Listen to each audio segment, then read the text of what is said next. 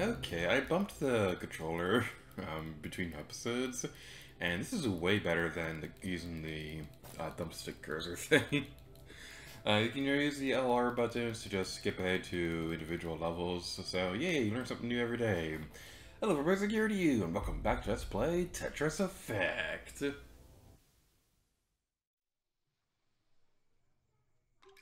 Ooh, this looks ominous. Ooh, spooky. I don't know if this will be uploaded in October or not, but if it is uploaded in October, yay! This meets the quota of having to Let's Play a scary finger puppet game at some point in October.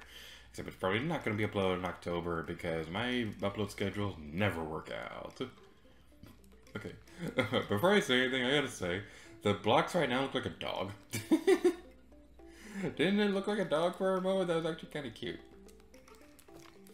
Alright. Let's head over this way. I don't usually like dogs or anything like that. Long story short, I got chased by dogs when I was a kid, so I'm not really that fond of dogs in real life. But the dog thing looked adorable and things like that. And it was adorable, and I already said adorable because I can't think of other synonyms. Synonyms. That is how you pronounce that word. That background now looked like that one scene from Doctor Strange where they had all those windows that took you to different parts of the world. Having something like that would be awesome because like then you can have a window to work, if you're at a restaurant, your family's house, and things like that. That's probably like the three things that I'd use mine for. Anyway, I'm not talking about Doctor Strange because now we're going to be talking about Tetris, except we're not going to be talking about Tetris because I was reading about something interesting that I want to talk about. So in between videos, I was looking at the news, and today they said something along the lines of that they had found that like when Vikings first appeared in the North Americas, and apparently it was like exactly 1,000 years ago. So they had determined that it would have been like 1021, which is like exactly 1,000 years ago, and that's pretty interesting. I always loved learning about history like that because like pretty much most people knew that like long before what's-his-face came to America, the Vikings came a long time before that. So it's kind of interesting to know like an exact year now. I never understood why, like even before like all the things nowadays, I never really understood why he was considered one of the best explorers of all time because like the thing is, like, yeah, it is interesting that he wanted to know if he could make it to Asia by sailing west and things like that, but at the same time, even with the knowledge back then, how do you sail like that and think you land in India of all places? Because, like, even if he was continuing to sail in that one direction, you would have landed nowhere near India.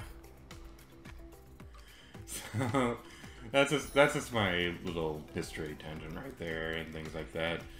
So, yay, learning about history in the middle of a Tetris Let's Play. Never thought I'd say those words. So anyway, let's head over this way.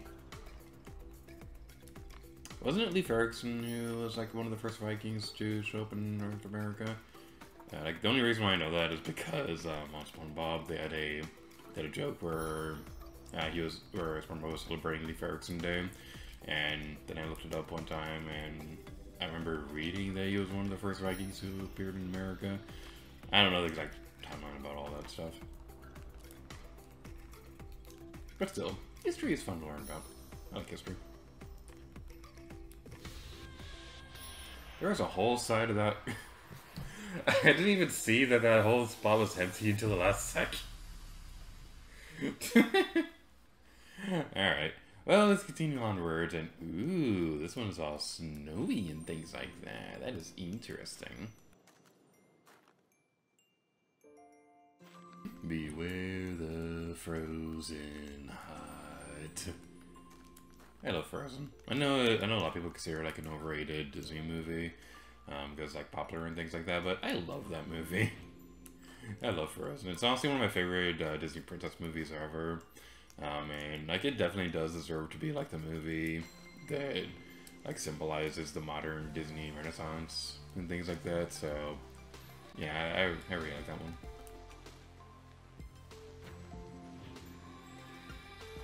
I will say that one and The Lion King, they both kind of suffer from the big problem that Disney kind of has when when one of their movies get popular. So they'll have a popular movie, and that's all fine and good and stuff like that. But then they'll kind of just have it appear everywhere, and that's when people start to get annoyed by it. Like I remember, like even when I was a kid, I was getting annoyed by how much stuff Lion King was appearing everywhere. That is so pretty. This background is so pretty. Sorry. Because like I remember watching the Timon and Pumbaa TV show, and back then I thought it was fine, but I kind of grew out of that one pretty quickly, and I didn't really care that much for it anymore. Like that was around the time when I was starting to realize that I didn't really like Timon and Pumbaa that much, like at all, because I remember when I was a kid, I thought Lion King was always just okay. I couldn't quite put my finger on why though. But then as I got older, I realized it was because I thought the first half was awesome, but then when Timon and Pumbaa come into the movie is when I kind of feel like it goes downhill, because a lot of their dialogue is like bodily noise humor. So like that just seems like a little beneath the Disney animated movies. So I never really cared that much for the fart jokes in The Lion King. And I don't remember there being that much in the Timon and Pumbaa TV show, but I also just remember not really liking Timon and Pumbaa in general. So, yeah, that's probably my controversial opinion for the day, not liking Timon and Pumbaa.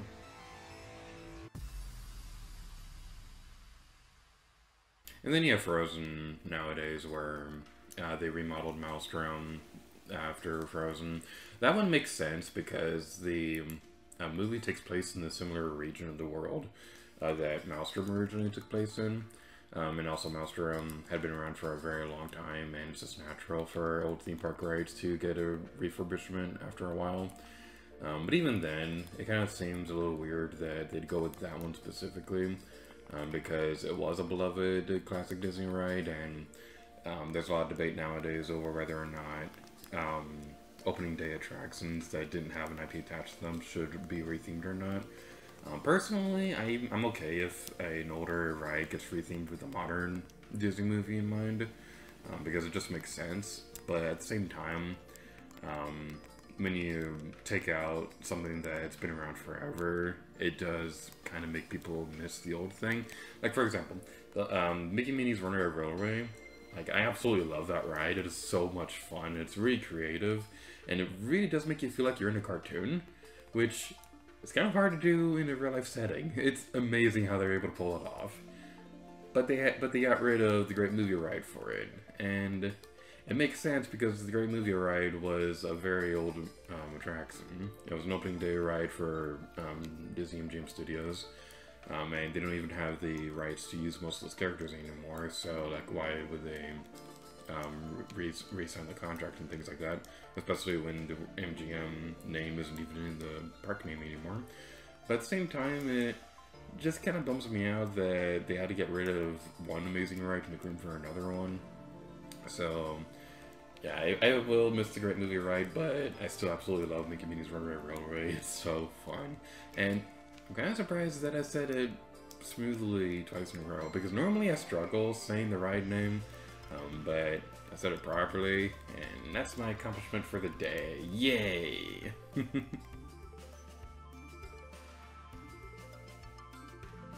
going back to the Frozen thing, beyond Frozen Maelstrom, it's got Frozen Ever After, but I'm going to call it Frozen Maelstrom. So the thing about that one is that, on top of that, they did eventually come out with a sequel movie after a while, but it took a really long time for it to come out.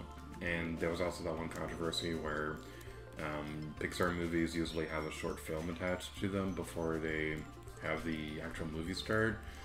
But with Coco, rather than that, they had like a 30-minute long Frozen short premiere instead, which is a really, really dumb idea, because it's 30 minutes long. So why would you think children would have the patience to watch that right before the movie that they'd actually want to go watch? Because the thing with kids' movies is that it's kind of like an unspoken thing that you want to keep a children's movie on the shorter side, so that they don't get bored partway through. Because kids don't really have the longest attention spans in the world. That's why A lot of R-rated movies are like 3 hours long and things like that, because they're not really meant for kids to watch them in the first place. So they have a bit more room to tell a story no matter how long it is. So, yeah, it just seems really weird that they'd have like a 30-minute Frozen short premiere before that. I think I remember the reasoning was that it was going to be like a Christmas special, but they felt it was a bit too theatrical for something like that, so they attached it along with Coco.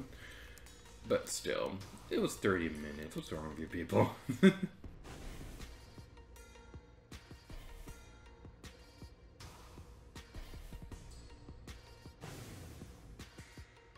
This one's really cool with the fire and the ice elements and on the side. That's a really nice effect. Effect. Tetris Effect. That's the game I'm playing right now. Alright, so right there, right there, right there, right there, right there.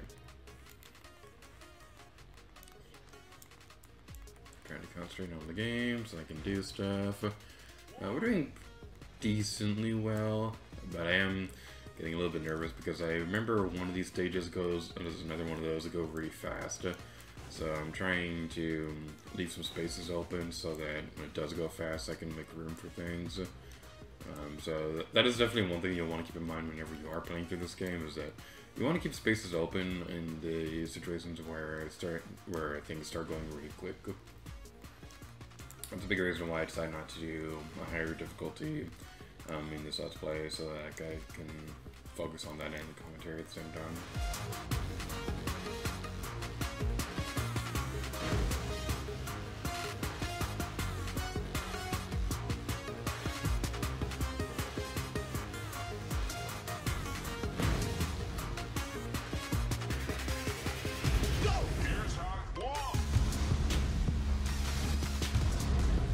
That is so cool! I'm trying not to let it distract me too much, but the background is just so epic in this stage! It's almost as epic as Mickey!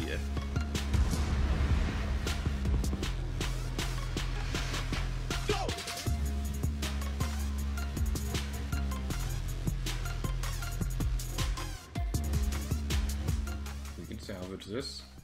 We can be like Rex and salvage things. Oh, that part during the Smash Brothers trailer for Pyra and Mythra when Pyra appears and then Rex is all like, "What? But I thought I was gonna be in Smash." But I really love how they did that. How rather than it being Rex and Pyra, they had it so they could swap back and forth between Pyra and Mythra. Because honestly, Pyra and Mythra are the main characters of that game, even though it's told from Rex's perspective.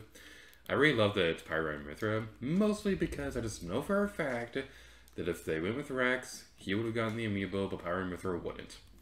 And that is a rant I can go on for a while, but long story short, I really, really hate that female Byleth isn't getting an amiibo. You know what? There's not much else that's going on. Let's talk about that. So, why in the world is Alex from Minecraft getting a separate amiibo from Steve, but female Byleth isn't? That is beyond stupid. Like, yeah, it's great that there's gonna be like 2 Minecraft amiibos and things like that. I really hope they actually do something in Minecraft. But why in the world is there not a female Byleth amiibo? In fact, why in the world is female Byleth not the default one? Everybody likes the female Byleth more. Why was the male one the default one? It really, really bothers me. Like, I really like Byleth. Byleth is probably one of my favorite newcomers in Ultimate, to be completely honest. But it really annoys me that when they have avatar characters like that, it's usually the male that's the default, even if the female one's more popular. Because, like, the only avatar, like, characters that they had with the female being the default was Inkling and Wii Fit Trainer. But they didn't do that for any of the Fire Emblem avatars. There were 3 of them, and the default for all of them were male, and that really rubs me the wrong way. Because, like, even in, like, the promotional material for Smash, it's usually the female Corrin that's usually the default in the artwork and things like that. Because you'll see that on the Classic Mode banner and things like that. So, just, why is it the male that's the default? That just annoys me so much.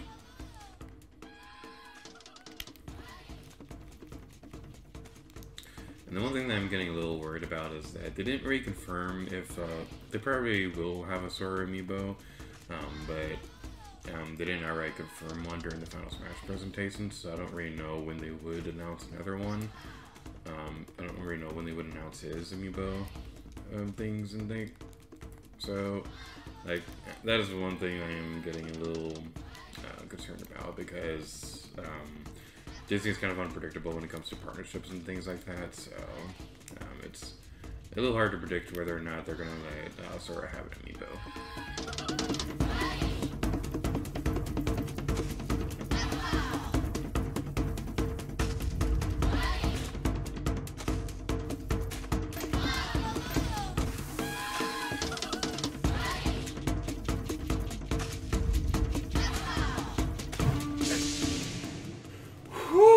We'd make it.